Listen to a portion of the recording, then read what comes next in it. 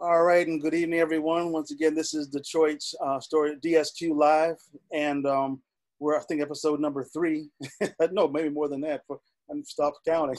I But know. we're glad to have, happy to have Abel Ramirez here with us, one of our contributing authors, and wrote a great story called "The One" in issue number 3. And so he's joining us to talk. We're talking about that story and what prompted us that, and then we'll just go on from there. But with us, we're starting that. But if anybody that is unfamiliar with Detroit Stories Quarterly, because we've been here about a year, we've got our 4 issues out, and we have the summer one coming out in a week or so, or in about a week or so, Yeah. And then we come out every season, and somewhere thereabouts, as long as spring, summer, fall, or winter, we're in there somewhere. There you go. And looking to just keep moving forward and just have stories, mostly fiction stories, some alternate fiction, sci-fi, horror, whatever strikes us about, or all the stories just having Detroit theme, and that's pretty much the boundaries. So with that, Abel, once again, thanks so much for joining us. And thanks for having me. Absolutely. And just to open it up, we just start with the story of The One. What gave you the idea for that story? What's behind that story? Well, there's a scene in the story where the characters go underneath the viaduct by the train station. They come out on the other side, and everything's a little different. I did that once. The lighting was a little different. I didn't know if it was just the light messing with my eyes or anything like that, but I just kind of had the idea, what if this was another dimension? And it just kind of went from there. So I just made up the rest pretty much. Well, that's the best tradition. And before I realize, actually, the first question, the most obvious question is, just tell us, what do you think? What is the story about? Actually, a lot of people watching may not have read the story yet. So what is the story about? It's about a group of college students that go to play a game of softball in a playground, and when they go under the viaduct to go to the playground, things are a little bit different. It's a little weird, and then they come across an interesting thing. One of the main characters is an old house. It's across the street from the playground, and just some weird things happen. Just a sci-fi, kind of maybe a little bit of tinge of horror to it, but just for fun, I guess, if you like that kind of stuff. Yeah, well, obviously we do. So. Well, I'm glad. No, it was great. Sure. Go ahead, Doc. Well, I was gonna say I don't know, Abel, if you've listened to our other pieces on reviewing our stories. And one of the points that I made in talking about your story, when I was reading your story like cold, after you had sent it, we were processing and getting ready to get it in, and I sat down and I gave it a full reading. Man, that thing scared the heck out of me. I'm like, I said, I had like an ethical moment. I'm like, what's happening here is so scary. I wonder if it would have an impact, a negative impact on some of our readers if they're younger and all of that. But then what I realized, Abel, is and something if you look closely at that edition, we actually have themes of young people going through traumatic things. Keith's piece addresses that with his character. So it really turned out great. But I just have to tell you, and I'm not scared easy with stuff. After the Exodus back in the day, I was good after that. I mean, nothing else scared me after that. That things had to reach you, but yours really reached that point. I would just ask, is that an interest that you have in horror itself, or just as kind of an aside, a thing that you like reading or viewing? Yeah, I've always been a Stephen King fan. As a kid, I started reading Stephen King, his short stories, and I think it was in his book Night Shift. Oh yeah. That's a big fight. Love Night Shift. Yeah, that's what started me on the horror kick, and then I grew up watching all kinds of stuff: sci-fi, horror, fantasy, all types of fiction. But I kind of always leaned toward horror a little more than the others. Mm-hmm. So, have you written any horror? Have you written any stories before? Is this your Are we lucky enough to have your first story, or is this? I've got a bunch of stories I've written. Some of them are on my website. I'm always working on new stories, and I'm working on a novel right now. Oh man, what's the novel about, if I can ask? It's a missing persons, supernatural missing person story. So it's not really horror. There might be a little tinge to it, but it would be more of a thriller, a supernatural thriller. Right. So Go ahead, Keith. No, I'm good. Go ahead. Well, I want to harken back to the location. Abel, you know, the fact that, you know, you set your story in Southwest Detroit was particularly appealing to us, because, you know, our goal is always to try to represent, you know, all the aspects of Detroit. Back in my days, before journalism, I was, you know, EMT with Detroit Fire EMS. And I worked at Medic 9 sometimes, which is located in Southwest Detroit.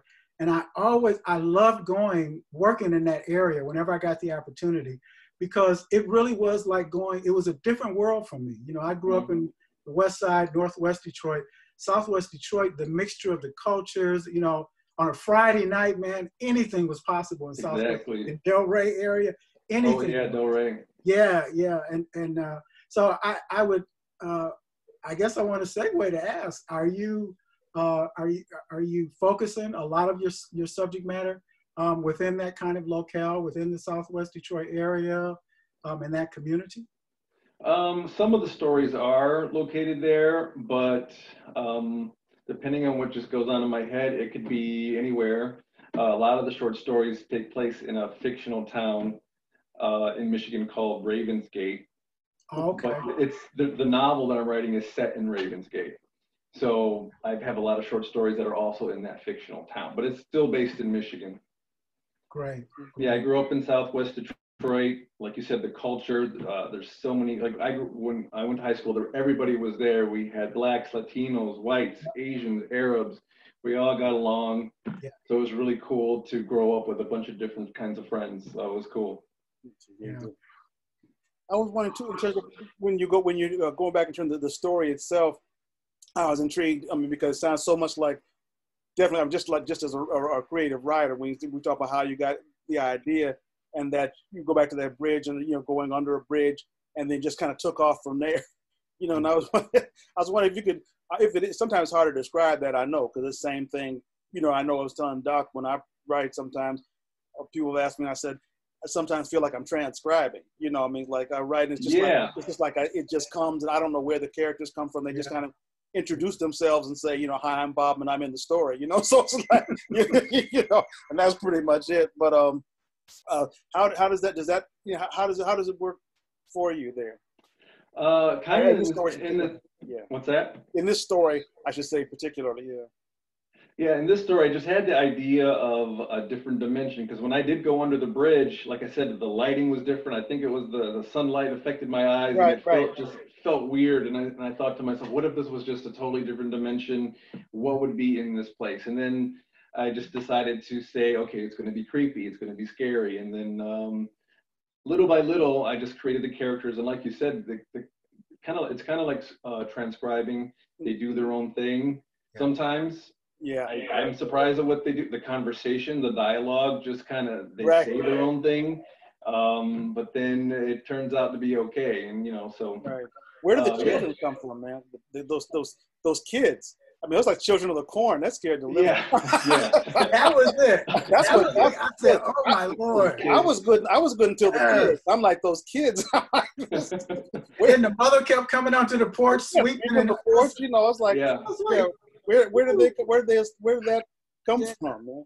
Well, the kids, I don't know exactly. They just popped up, because actually my old house, I used to live on that side. Yeah. On the other side of the bridge. So that old house was my old house.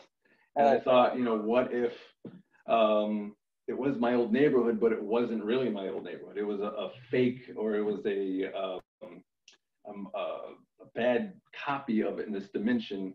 Right. You know, and the kids just came out. The kids just kind of came out from the house, and something was in the back there, you know. But yeah, to me, the world was distorted. Yeah. So too, then the people there or the kids there had to be distorted. Right. You know? So I noticed, Abel, like, and I should mention this up front. I noticed your bias toward U of M. In there, it's not subtle at all. But I also noticed that you were very intentional on showing like your characters. They were almost like a little bit of a family, you know, and it was clear, you know, they were good friends, and they had been together for a while. But there is also, and Keith and I, we've talked about this in some of our previous discussions, and you wouldn't have known this, but the theme of portals and dimensions has become kind of a gradual Detroit Stories Quarterly theme. And I think some of it, and Keith, you can certainly jump in here, but I think some of it is because we like to have some escape hatches so that we can create new realities, you know, but still stay within the conscripts of a story. And I would just ask you, Abel, you know, when you created this dimension, were there any deeper underlying things like is there a sense that, you know, there is kind of a dark side that we have to deal with in Detroit, and that maybe that explains a lot of, you know, the more negative issues, that there is kind of an uncontrolled portal sometimes that exists where things just aren't good. I don't know. I mean, I'm not putting words in your mouth, but what are your thoughts about that? Well, kind of. I mean, where I grew up, I mean, it was really cool. Like I said, there's tons of people there, different cultures, but you know, then there's the bad side to it. Things just happen. There's the gangs used to be really bad back in the day. Not so much right now, I don't think, but there was always a negative side.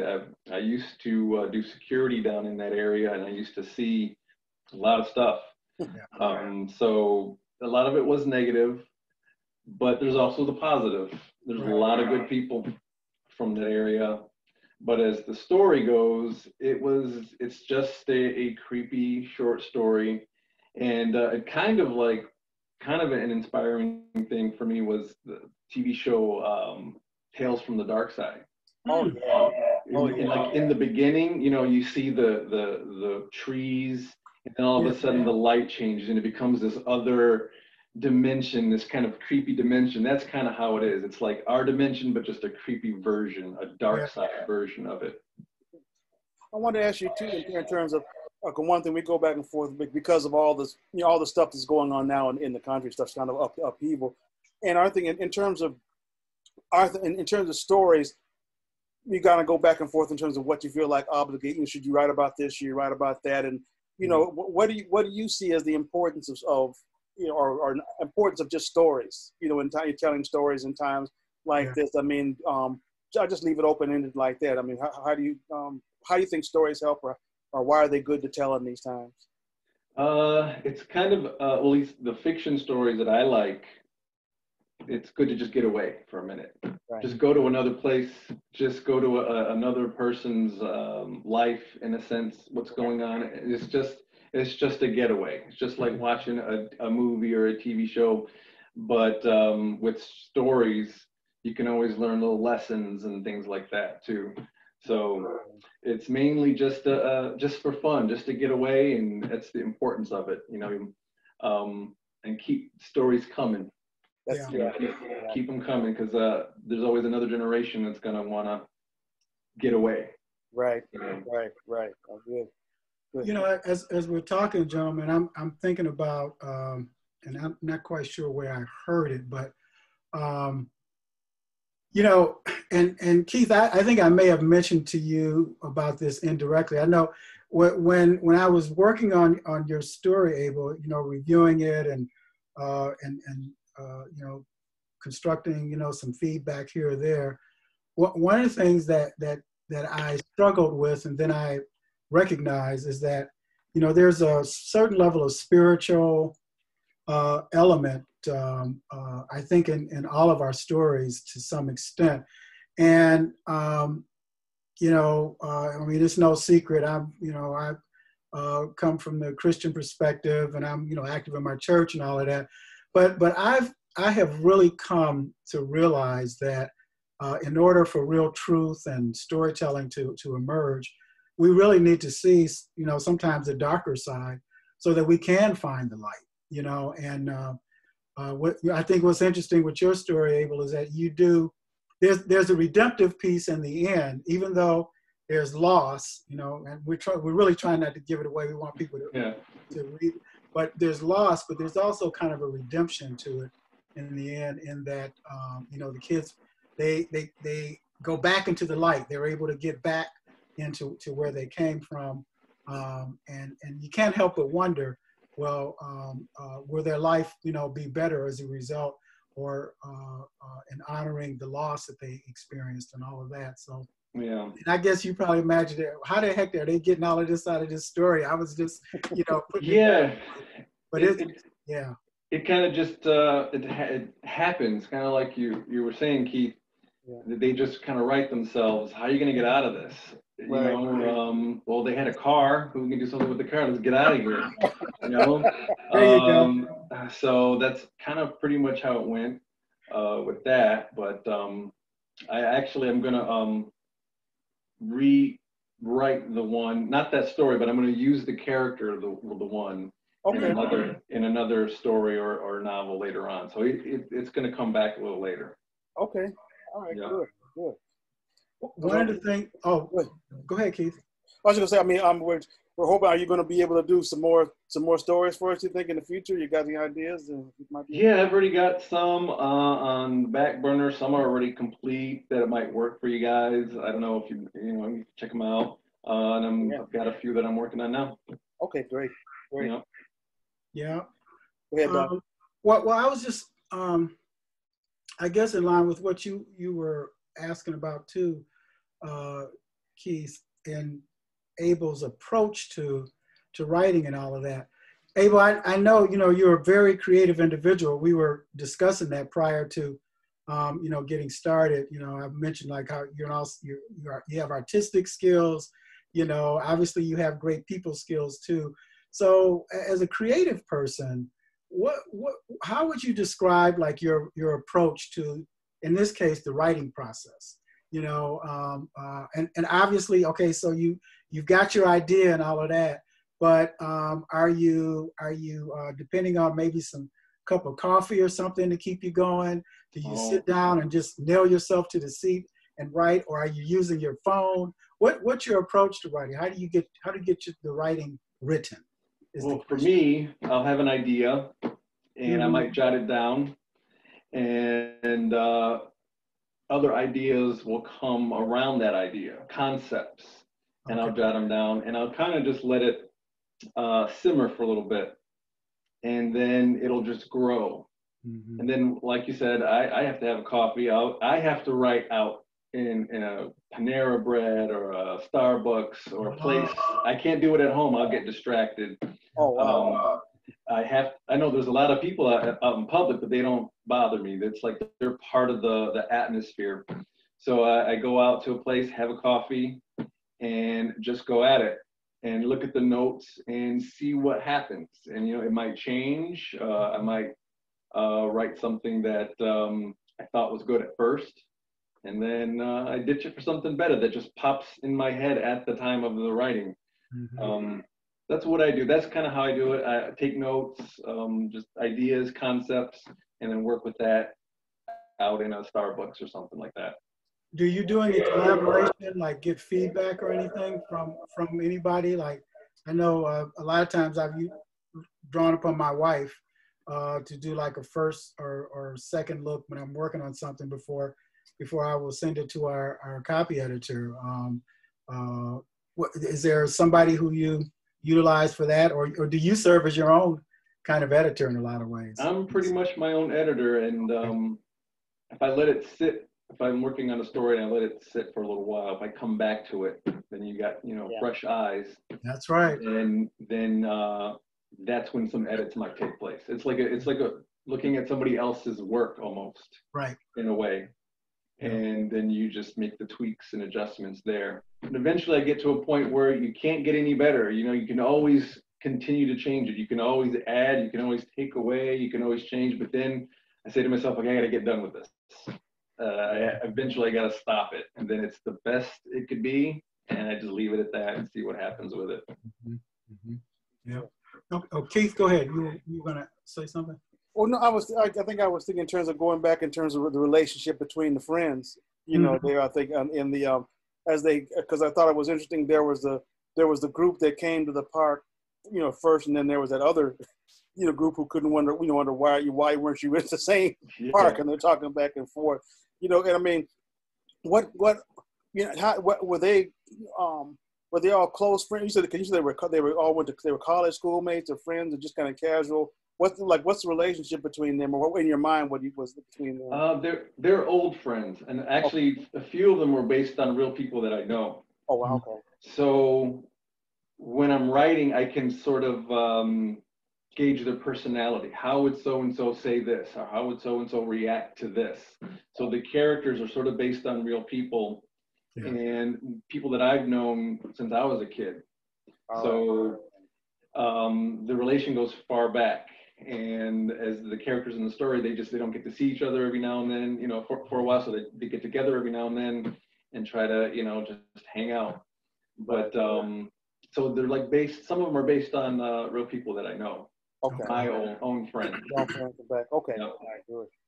So I found it interesting too, Abel, that baseball was a kind of a key theme in this. And, you know, as I've thought further about your story, really baseball fit so aptly the scene that you create, you know, on the playground and everything that happens that follows.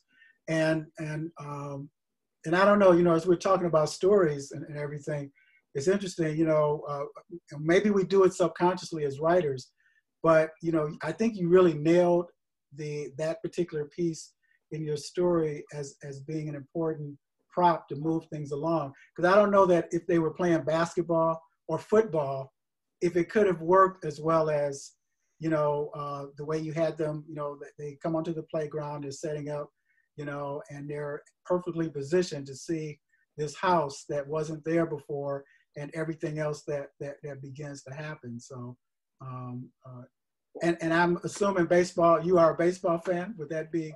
Not so much these days, but I used to play as a kid. So when we used to set up the bases with what we could find, a brick, we'd have an extra glove, that would be just a base. like your characters. Yep. Yeah, we would use what we had, and the way it's set up, the playground in the house is actually how it was set up. How my house, we lived across the street from the playground. From that playground, okay. It was, so yeah, we used to go play there. So the way I set it up was based on experience. Well, that's so much of, I mean, like you said, kind of follow what Doc was saying, that's so much of an American thing, you know, I mean, in terms of story, in so many stories, you know, in so many movies.